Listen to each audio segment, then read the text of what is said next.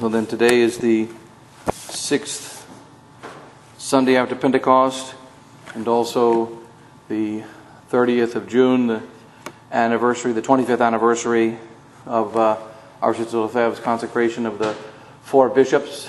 And it's good to be here in St. Athanasius here in Virginia on this day. And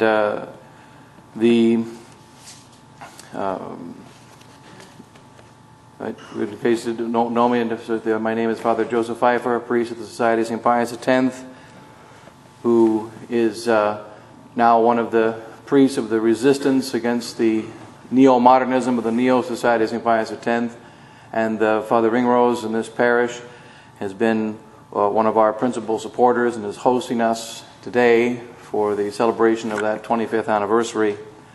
And also, you have here the first stained glass window of Marcel Lefebvre, and Father Ringrose mentions the halo is not yet there, but it will be applied someday.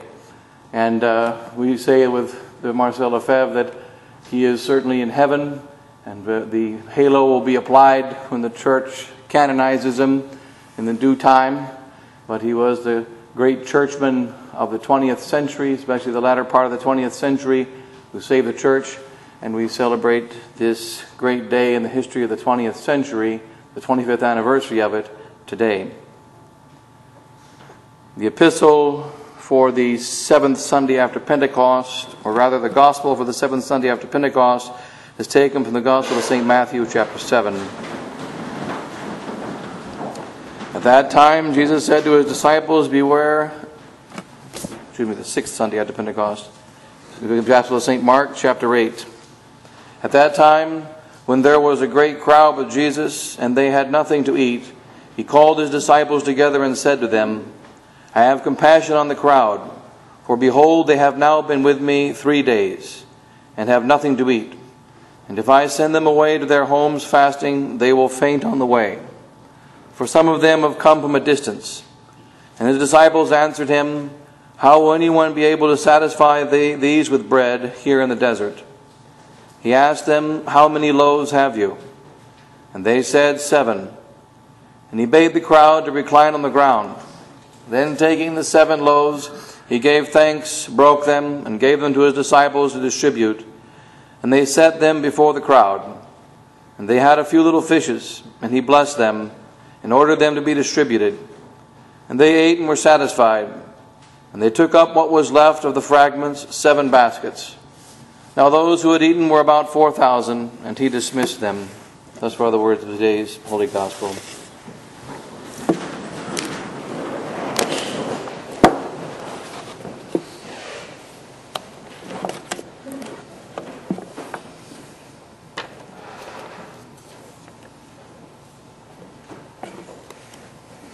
So in the name of the Father, and the Son, and the Holy Ghost, amen.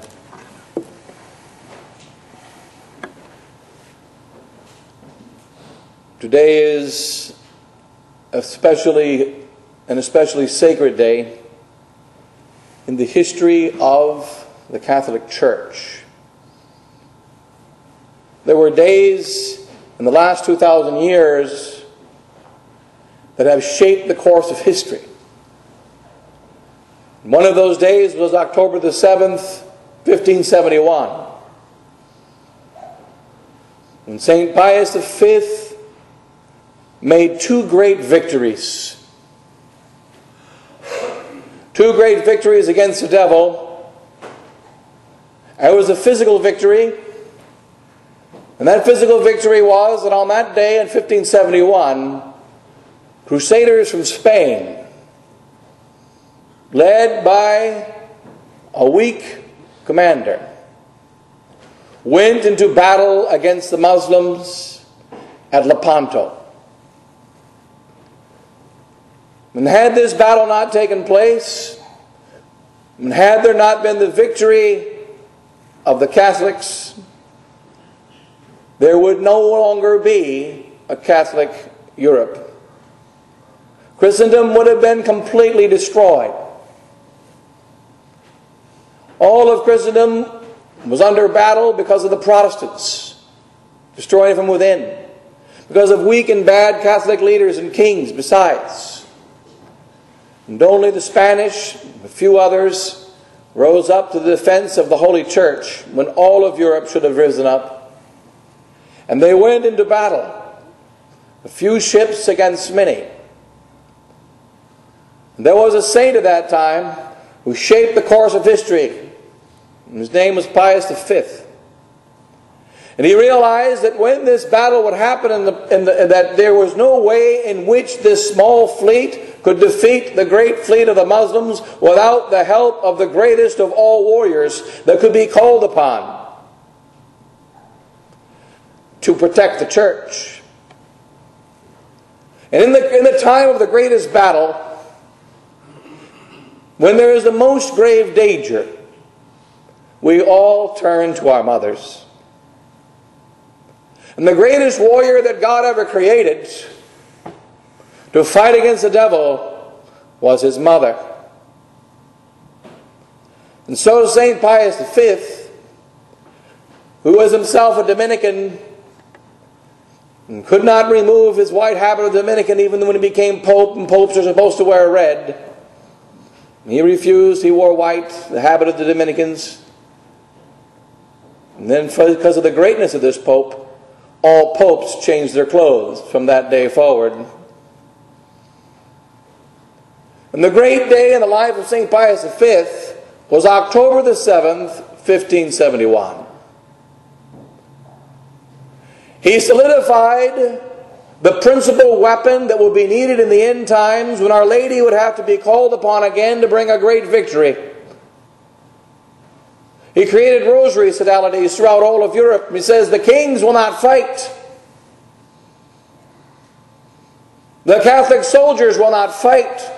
Only Spain. And this is the great glory of Spain. Therefore, they cannot fight alone. You fight with them with your rosaries. I am a Dominican, and this is our prayer. I want to make this a special prayer for all Catholics. Not just a Dominican prayer anymore. For our Holy Mother gave this prayer to St. Dominic, our founder, to fight against heresies. When Dominic was given this weapon by our Holy Mother, he asked for wisdom. He asked for intelligence. He asked for the strength to conquer the heresies. And God blessed Dominic with great wisdom and great intelligence and the strength to conquer heresies in one way. What Our Lady told him essentially, your preaching must be done. You must preach the truth. You must boldly condemn the Albigensians that are in the process of destroying the Catholic Church and endangering the whole faith in the 1200s. But you will defeat them with this weapon. And she handed to him the rosary. And St. Pius V gave all of us that weapon on October the 7th, 1571. And with the rosary in his hands, he was in Rome. And at the same time, there was a war far away in Lepanto. And he saw the vision of the battle. He, the great saint, saw the vision with a rosary in his hands. And a bunch of wimpy soldiers, led by a man who was an illegitimate son, who spoke with a lisp, defeated the enemies of God. And we are Catholics because of it. Another day, as important as October the 7th, 1571, was June the 30th, 1988. It was a day that changed the face of the history of the Catholic Church. This is the most important day of the 20th century. Why is that? Because the war continues between heaven and hell, not between the Americans and the Russians, who are friends anyway. Not between capitalism and communism, but between God and the devil, between His Holy Church and the church of Satan. And it is a war over souls. There are now 7 billion of them on our planet. And God wants every one of them in heaven. And the devil wants every one of them in hell. And the devil has a plan. And the devil has soldiers. And the devil has weapons. So many. And God has a plan. And God wants soldiers. And God has weapons. So few. It is like the time of Gideon. Gideon with 300 soldiers defeated 60,000 of the enemies of God. And they went into battle with a different kind of weapon. They didn't carry swords. They carried trumpets. They didn't carry shields. They carried clay pots. They didn't sneak into the night. They lit a lantern. And with a lantern in the night, and with a clay pot, and with a trumpet, they destroyed the enemies of God. Because of the power of God. One day Archbishop Marcel Lefebvre will be raised to the altar as the great saint of the end of the 20th century. And this is a day in which it is a very great day to be a member of the Society of St. Pius X. There are many holy orders in the church, founded by many saints. But it is a great privilege to be a son of the Archbishop, who protected the whole church. In 1988, what did he do? He saved the church. St. Paul tells us, fides ex auditu. Faith comes by hearing. Nowadays, there is a new group that thinks faith comes by blogging. www.ibelieveinjesus.com. Faith does not come by blogging. God has not found a new way to give the faith. Fides ex auditu. Faith comes by hearing. And St. Paul tells us in Romans chapter 10, fides ex auditu, faith comes by hearing. But how can there be a hearing unless there be preachers? And how can there be preachers unless they be sent? Who sends the preachers? He is called the bishop. The bishop is the one who makes preachers. The bishop is the one who makes priests. And notice that our preaching, it is not like unto the preaching of the Protestants. It is not like the preaching of those that are wise men. We preach from sacrifice. Our power comes from blood. Our power comes from war. Our power comes from conflict.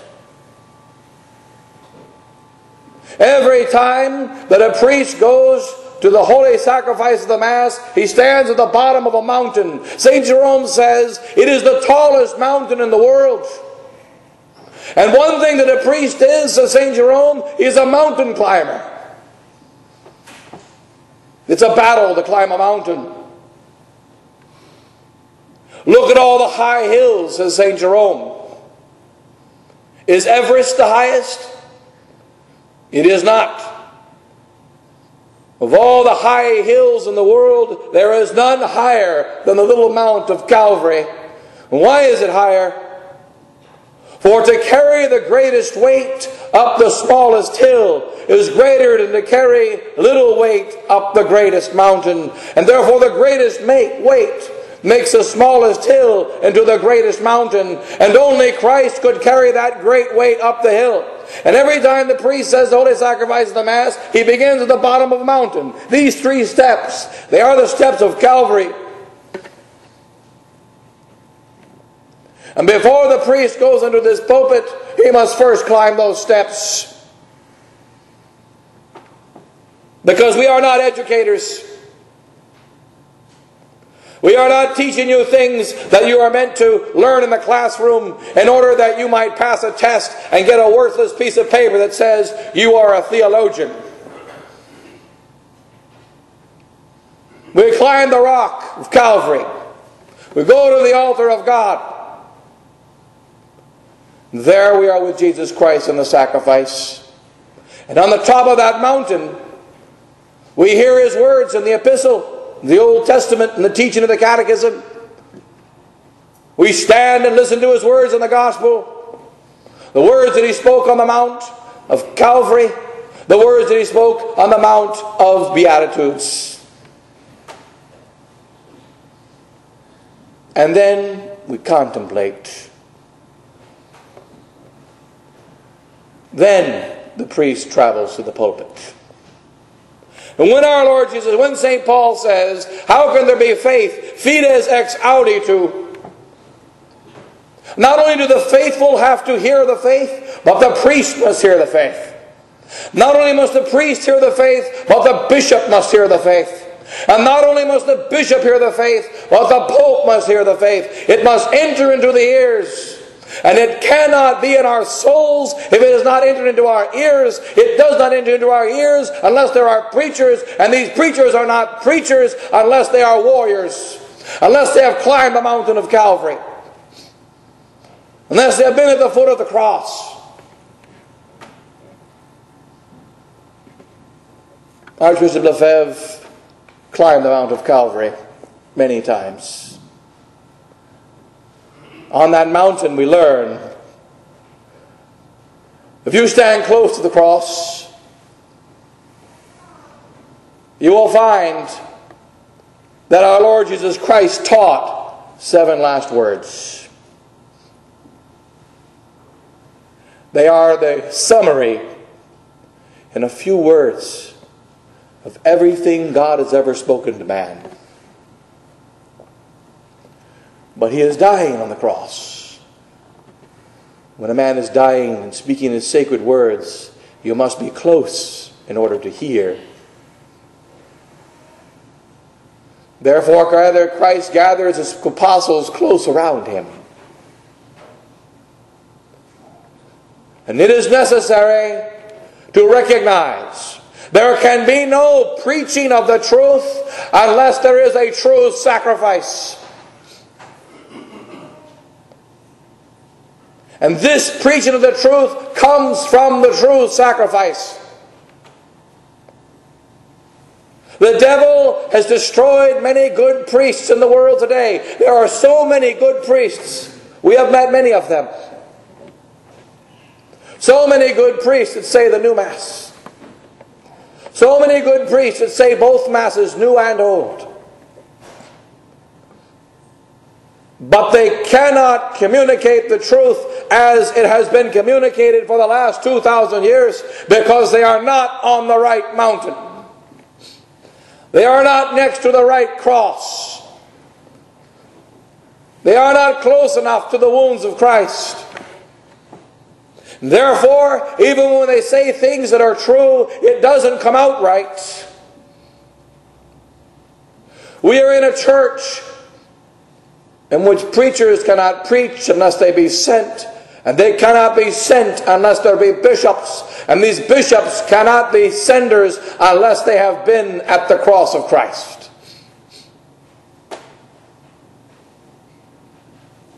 The great tragedy of the 20th century, it was the century of the abandonment of the cross of Jesus Christ by the bishops.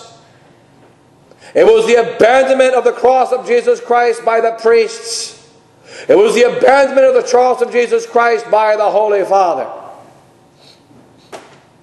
It was the fulfillment of the prophecy of Our Lady when she said in La Salette, Rome shall become the seat of the Antichrist.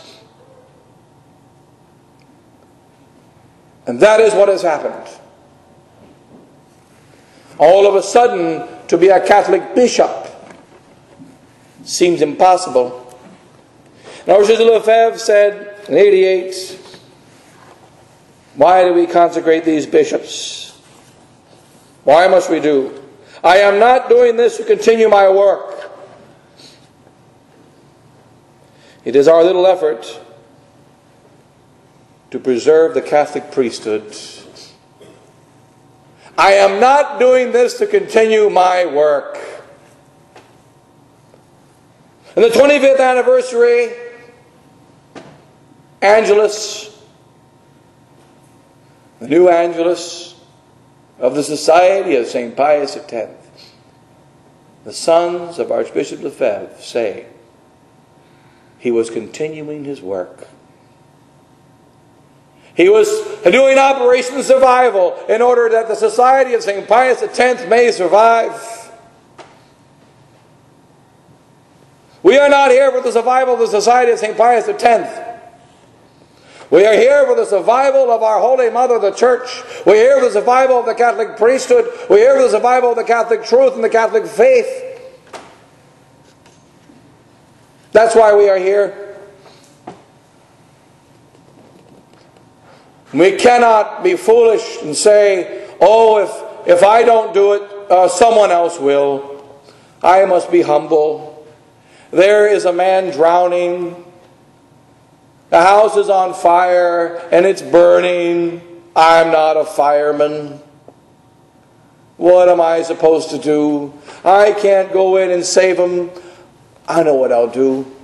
I'll pray the fireman comes soon and watch him burn and watch him drown. Greater love than this no man hath, than he lay down his life for his friends. Christ demanded, if you see your neighbor dying, you see your neighbor going down into hell, you see your neighbor in danger, you go and pull that neighbor out of danger. You save him. And if you do not claim innocence. When we go before our Maker, he shall ask, or Sister Lefebvre said, he will ask, what did you do with my church? What did you do with my priesthood?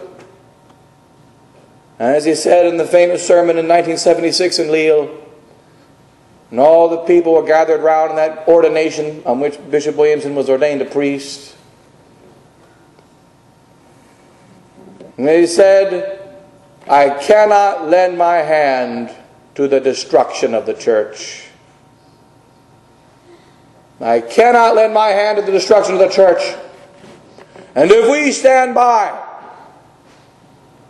and we do nothing as the church goes down, and we stand by and we do nothing as our beloved Society of St. Pius X collapses, we are guilty.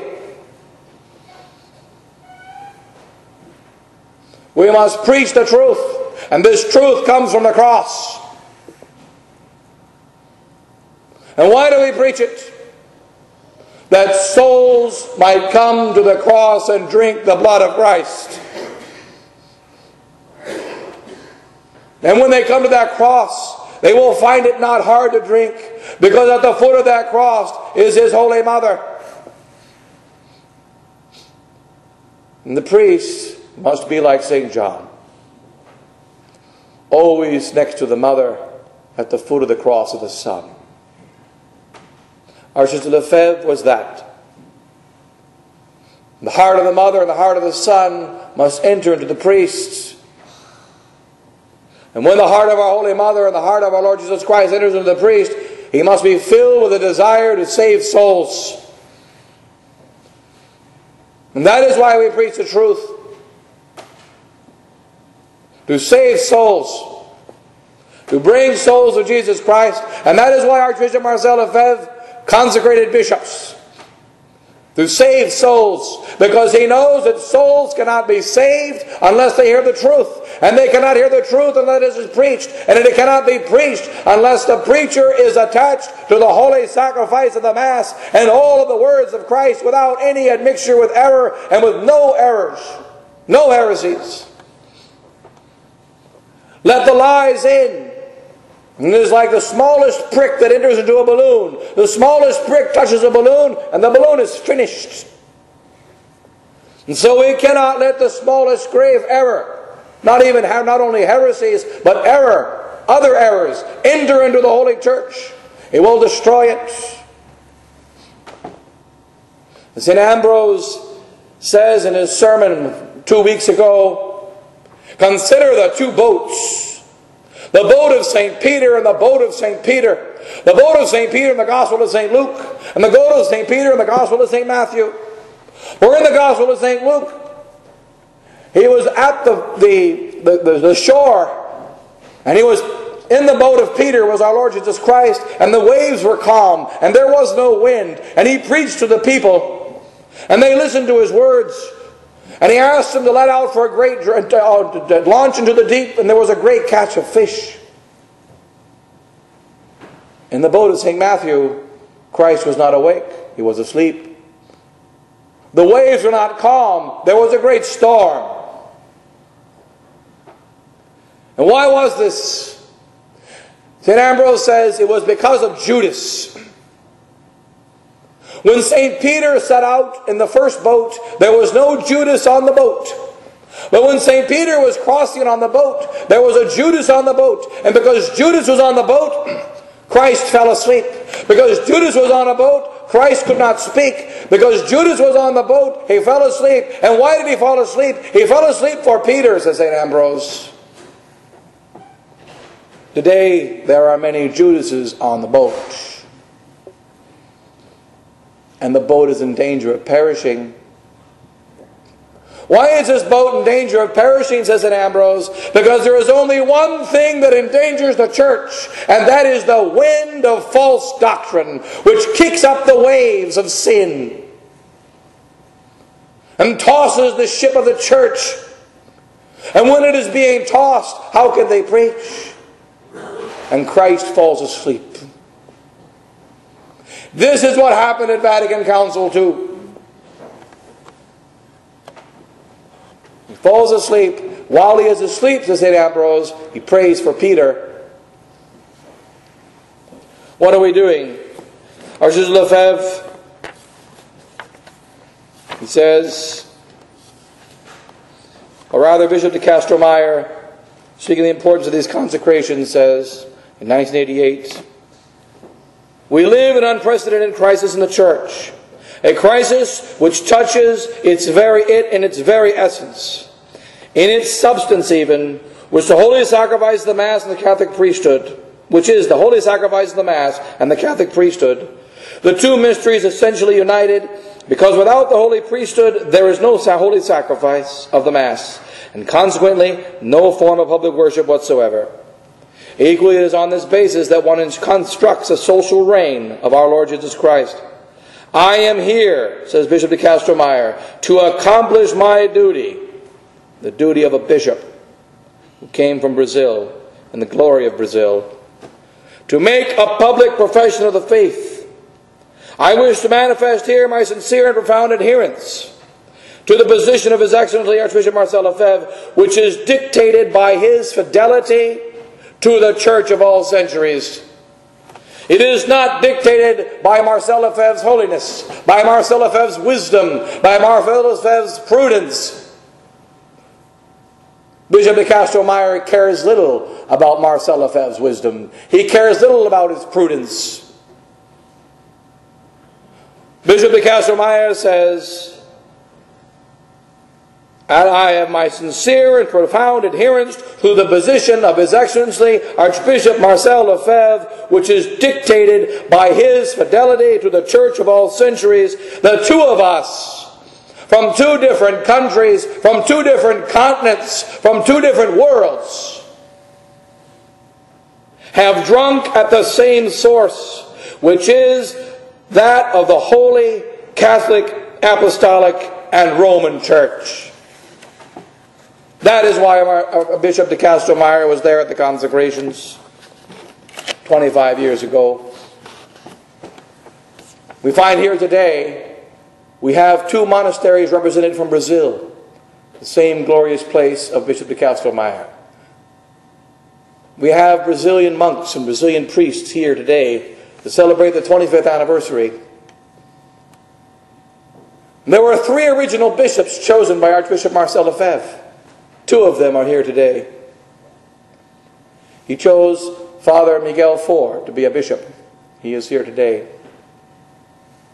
Who was the founder of the Society of St. Pius X's work in South America. And who started the whole of the missions of South America, who has been living in that Spanish-speaking world for the last 35 years, who founded the seminary of the Society of St. Pius X in Buenos Aires,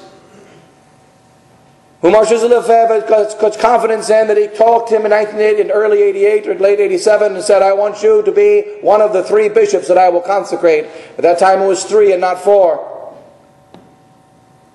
And Father Faure said, no, consecrate rather a real Spanish priest, consecrate Father de Galarreta instead. And the second was Father Williamson and Father Tissier de Mallaré. 2 of those original 3 bishops chosen by Archbishop Lefebvre are here today.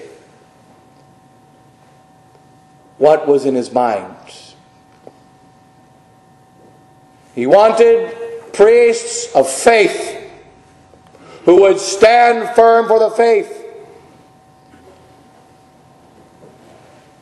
And this is what has happened 25 years later, and it is the glory of Archbishop Lefebvre that 2 of the original 3 that he chose are here today in Vienna, Virginia, next to the stained glass window put there by Father Ringroth.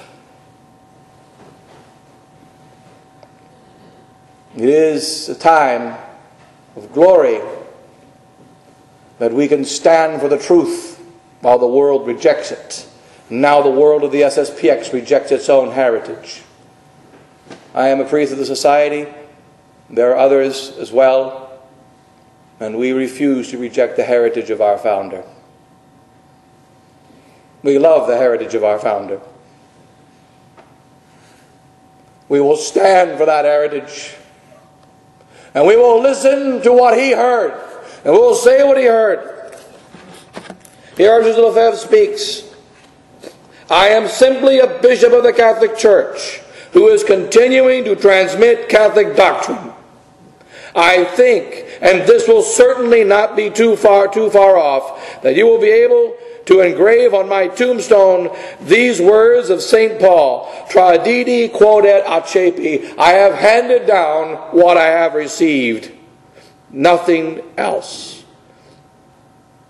It seems to me, my dear brethren, that I hear the voices of all these popes, Gregory the 16th, Pius the 9th, Leo the 13th, St. Pius the 10th, Benedict the 15th, Pius the 11th, Pius the 12th, telling us, please, we beseech you, what are you going to do with our teachings, with our preaching, with the Catholic faith? Are you going to abandon it?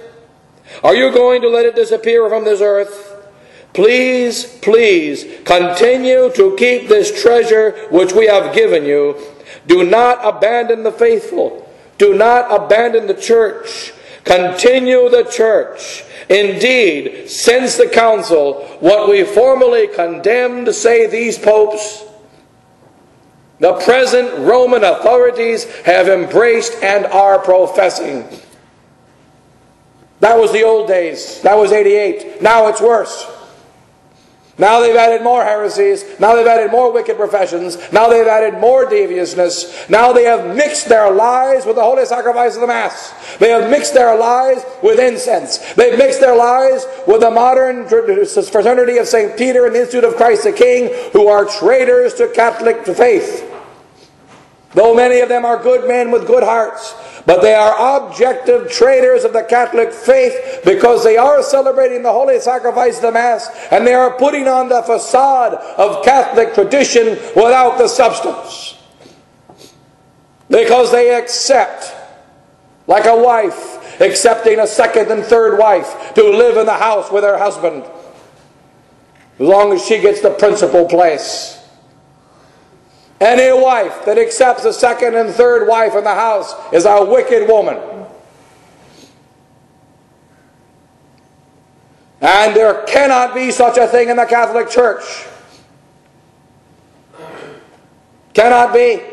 And this is the objective betrayal of the fraternity of St. Peter. If some of you go to the indult, do not go anymore. It is a betrayal of the faith. Though they are good men, many of them. It is not about the goodness or badness of the man. There's only one man that matters, and he's the one that died on the cross.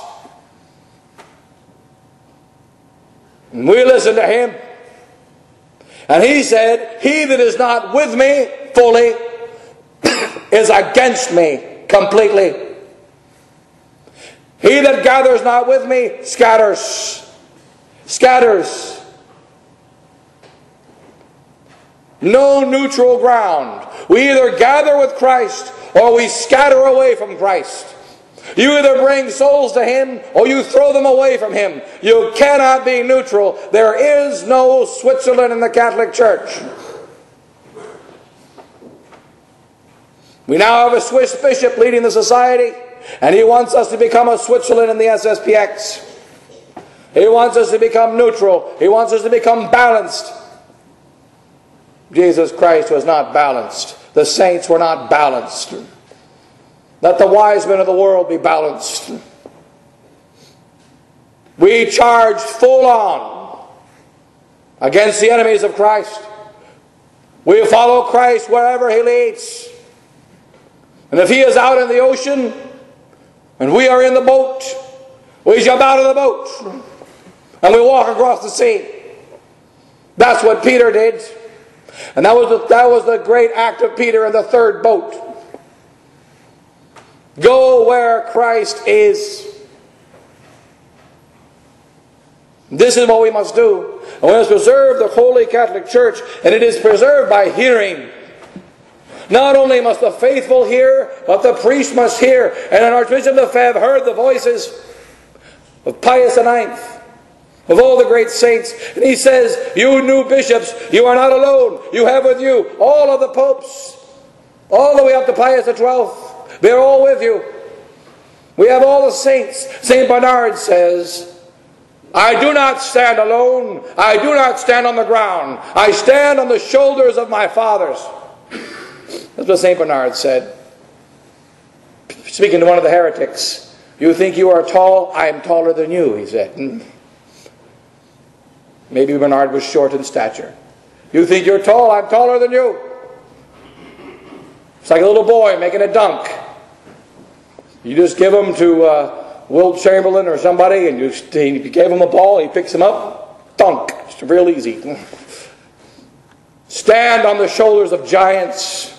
St. Bernard says in his letter 77, I stand on the shoulders of giants.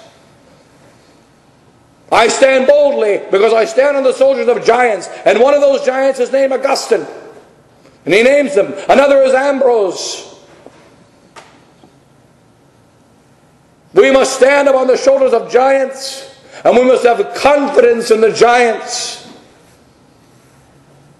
Like a little boy in Syracuse, one of the local criminals, there's a lot of crime in our little neighborhood. A little bitty boy goes up against one of our boys in Syracuse, says, I'm going to beat you up. And our big boy says, okay, you want to beat me up? I'm going to beat you up right now. He goes, okay, all right, just wait a minute, I'm going to get my brother. And he went to get his big brother. Then our guy left because his big brother is a big brother. This is the way we speak to the devil. I'm going to beat you up. I'm going to get my brother. Just wait. I'm going to go and get the giants. We're going to stand on the shoulders of the giants. Archbishop Lefebvre stood on the shoulders of giants. And these are the great saints of 2,000 years. And he knew the weapons needed to defeat the devil. The holy sacrifice of the Mass, the integral Catholic faith, the Holy Rosary. And he made apostles, and he called our order the Apostles of Jesus and Mary. We are the apostles of Jesus and Mary. We must be the apostles of Jesus and Mary. And our principal feast is the Feast of the Immaculate Conception, because she is the one who here in Mexico and Guadalupe said, she is Tetelocte, however you pronounce it, the one who crushes the head of the serpent. The one that crushes the head of the serpent, she is the Immaculate Conception. Why do we follow the Immaculate Conception? Because she crushes the serpent. As we mentioned sometimes, if you want to get a good view of the crushing of the head of the serpent, stay in the arms of Mary. You get a front row seat. And you're safe. But if you stay on the ground, maybe the head of the serpent comes over you at the time that Mary crushes the serpent, and that's a bad place to be. The safest place to be is in the arms of Mary. This is where Archbishop Lefebvre lived. That is why he made apostles of Jesus and Mary. And we must recognize the greatness of this day for the saving of our Holy Church. Not only our friends and our enemies have also benefited from this great act of Archbishop Lefebvre. There will be no fraternity of St. Peter unless he consecrated those bishops. There will be no Institute of Christ the King. There will be none of these indole communities. There would not be any of them except for Archbishop Lefebvre. And so we are grateful for his act to preserve the Church. And we ask the grace to hear what he heard, the voice of the popes of the past. To do what he did and continue his work. This is what is necessary for the salvation of the Church and souls. Not for the salvation of ourselves, not for the salvation of our little society, not for the salvation of our little parish, but we are out to conquer the whole world. Christ wants warriors that go to conquer the whole world for him and answer the call. Archbishop Lefebvre answered the call all over the world. We must do the same. We must imitate our founder. And thank God for the gift of Archbishop Lefebvre to our whole Church. And be faithful not to him, but to all he believed in, which is our holy Church and holy faith.